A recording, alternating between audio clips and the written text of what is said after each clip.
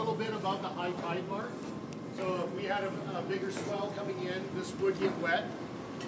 Last winter we had swell that would have been just over our heads right here. And so we had to close the pier. We had to remove all the railings here so they wouldn't get damaged.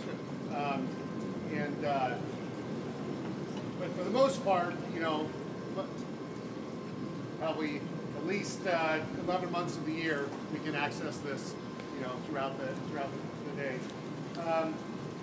So really handy. We can launch boats with a crane up here. We put them in, and then we can. There's two ladders actually behind those boards. We can enter boats right there. This is our dive ladder.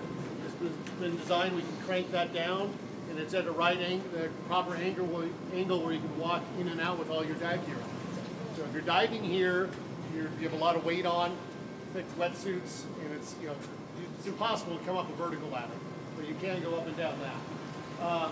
Yeah, so we can dive right here, and then we can deploy instrumentation off the pier and experiments. This is all these bags right here. These are work with Dr. Kevin Johnson, our aquaculture. He's actually our Sea Grant Extension Officer, and his background is aquaculture, and he's working on oyster propagation.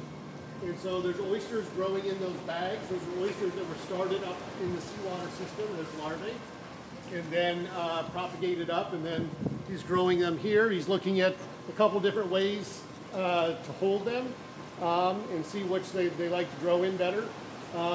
Also for aquaculture, the shape of your oyster is really important. It's not just a matter of growing it. You have to grow it so it's marketable. So the way people want oysters is not these big, flat, thin things, which is how they grow naturally.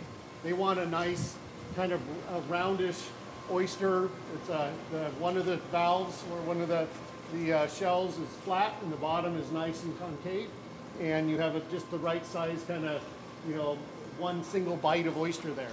They're about that big around and kind of roundish. And they get that by what's called tumbling.